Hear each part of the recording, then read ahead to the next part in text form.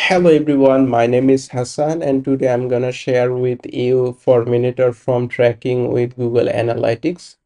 And today's video I also discuss about how we can create tag for Google Analytics 4 as well as I will share the details about conversion tracking for Forminator form.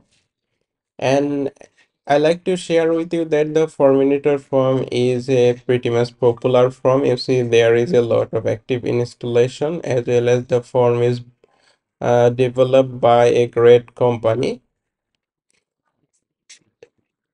If you are not sure the form is built with Forminator or not, you just need to right click on a form and need to go to the inspect, and you see that if any form you see that the class name is Forminator, and that case you can be confirmed that the form is built with Forminator form builder for WordPress.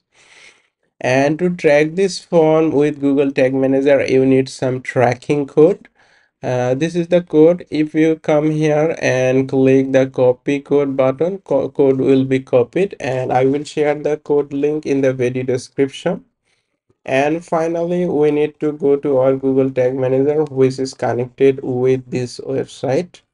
So I am going to Google Tag Manager, and from here in the tags tab, we need to create a new tag to insert this code. Forminator, this Forminator tracking code. And then tag configuration, we need to select custom HTML and just paste the code here, as well as we need to select a trigger. All pages is fine for this, and save it.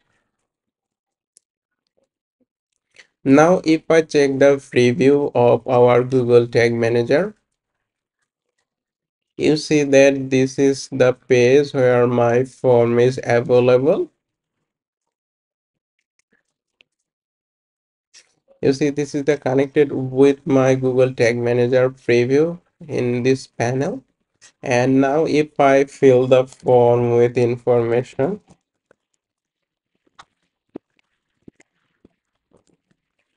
and giving some random phone number as well as test message and send message,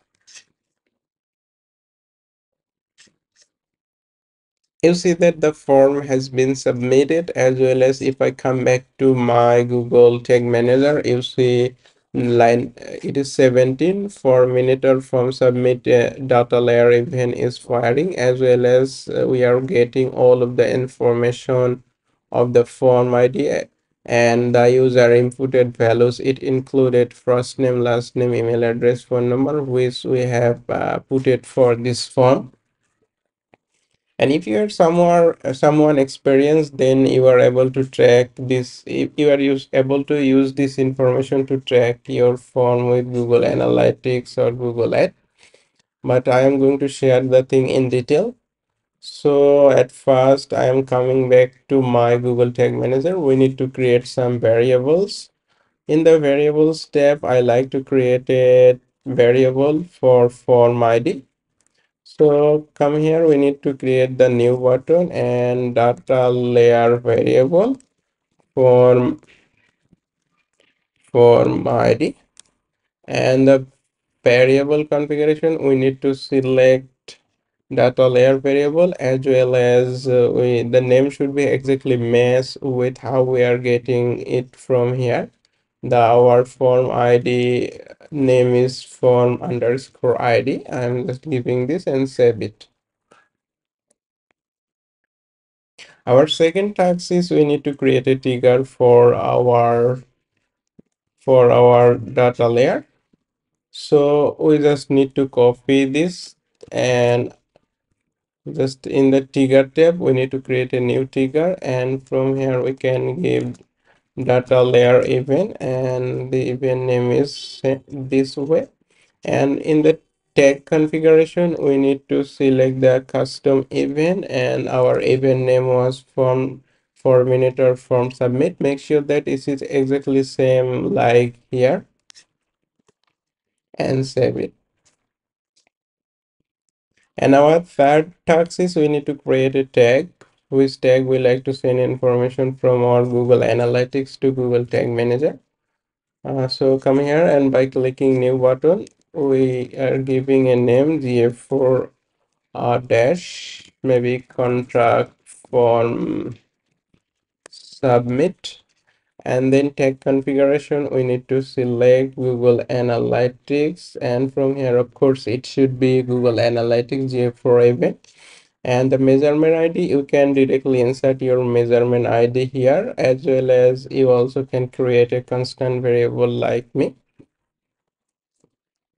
And the event name, I am just giving contact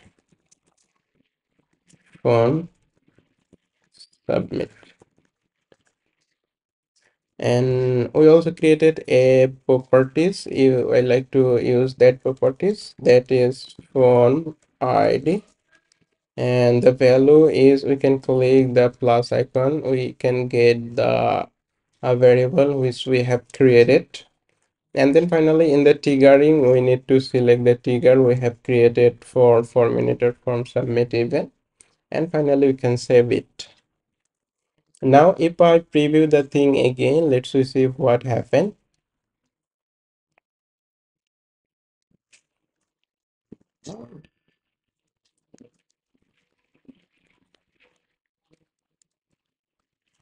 And then this is the phone number,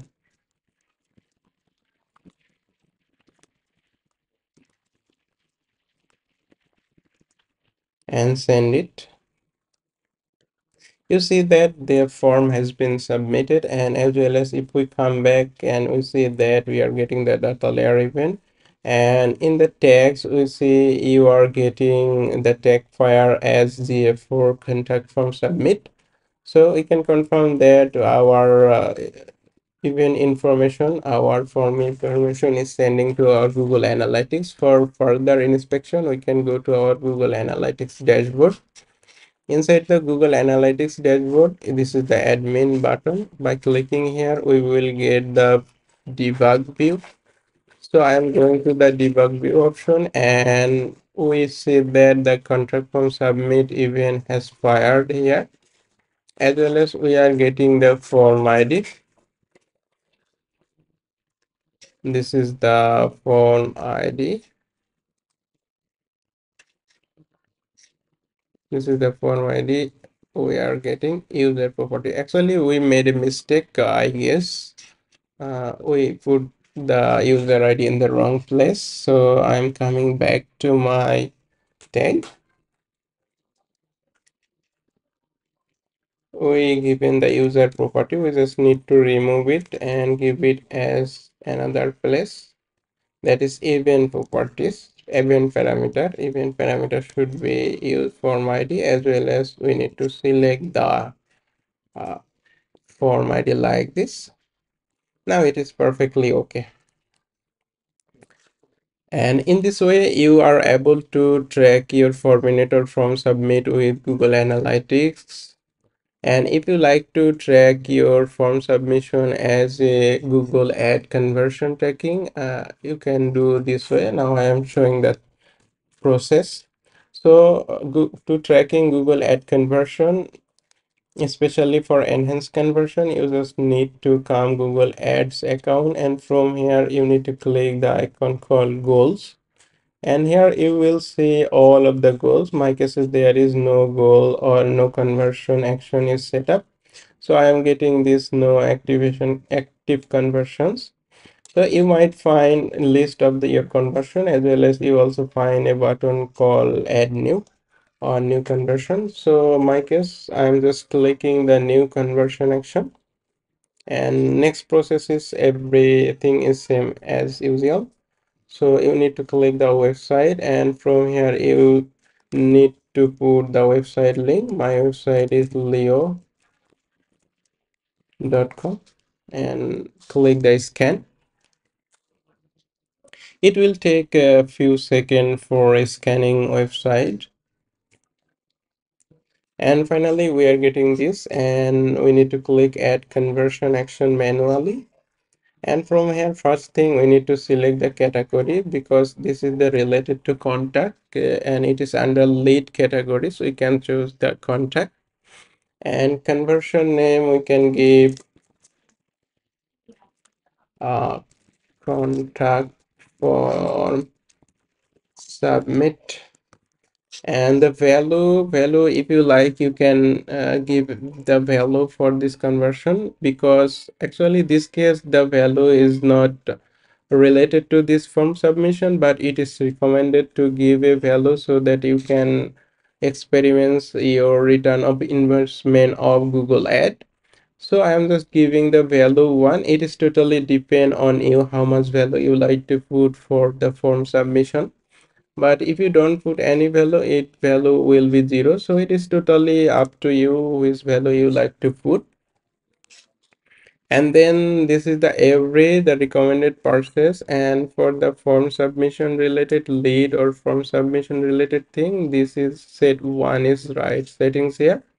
And all other settings you can keep it as it now. And if you more curious about, you can click the learn more button to see more details.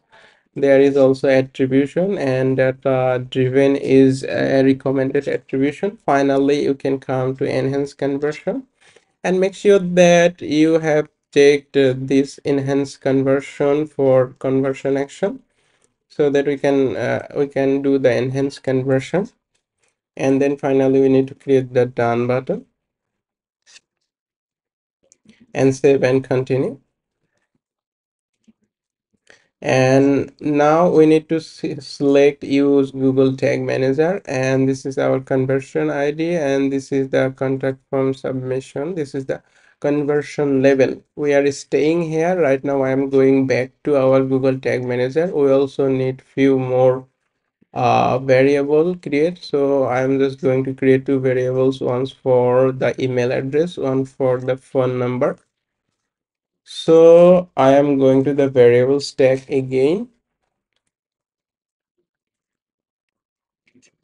and then we can create new. And for the variable configuration we need to select the data layer variable, and I am coming back to my data layer preview, and you see that our email address we are getting this way. So we just need to copy the name, and before copy the name you see that our this is called JavaScript object, and these two properties, that is event and form id, those are the root level of the object. But you see the email address is under the inputs object. So at first we need to copy the object parent object, the inputs, and put it here. Then we need to give a dot, that means we are accessing the input object. And then we also need to copy the email one, and we can put it here like this. And we can copy the name and we can give the same name here,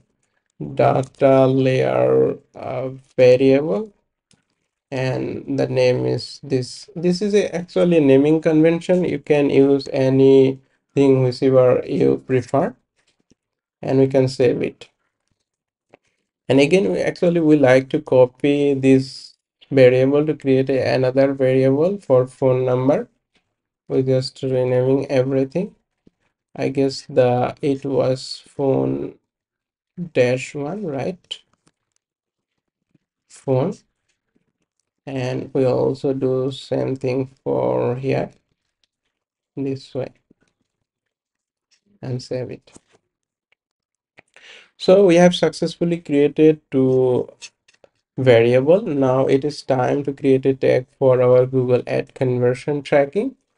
So here we need to create another tag, the ad form submit or anything. And the tag configuration we need to select the Google ads.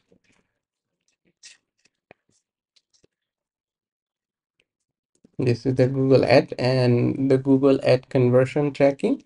And you see that we are getting couple of field, one for conversion ID. We need to come back our Google ad account, and this is the conversion ID.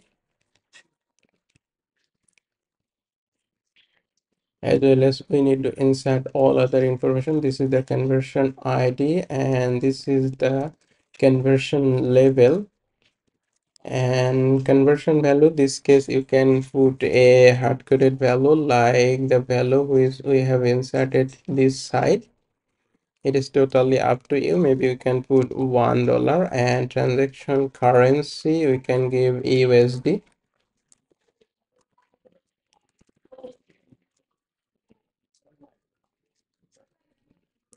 And then we need to select the user, include user provided data from your website because we are getting the user provided data, and click the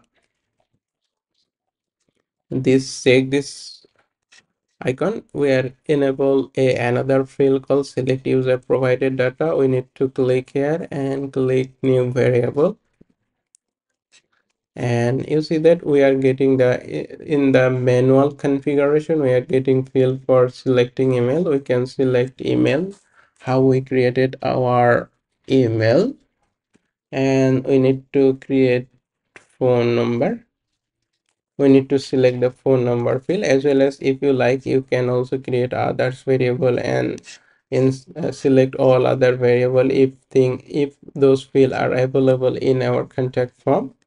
And finally we can save it by click save, and we can rename the name as contact for form.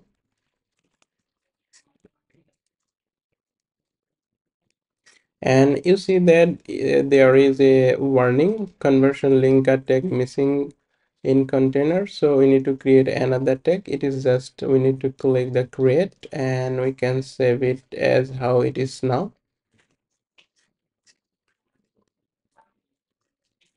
And finally we need to select our trigger, and our case is the data layer Forminator from submit is the right trigger, and we can save it. And finally we can done it here. You see that right now the status is inactive. Again I am going back to preview,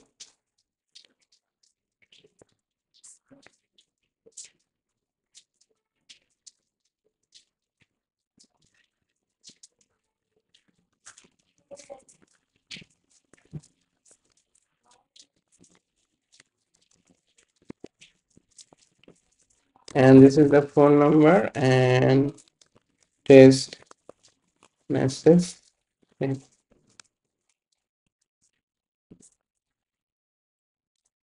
If you check our data layer preview, you see that both of the tag has fired now. The contact from submit and Google Ad from submit both even has fired. And if I come back here right now, this is inactive. But if I have a reload here, you see that the inactive status has gone, and the conversion value will be appear on other information will be appear here after few hours. So this is all. Hope you like this video, and this video can help you to track your Forminator form submit even with Google Analytics and Google Tag Manager. If you like the video and if you think this video is helpful for you, you can have a hit a like, as well as you can subscribe my channel for getting this kind of video more quickly. It is all for today. Have a good day.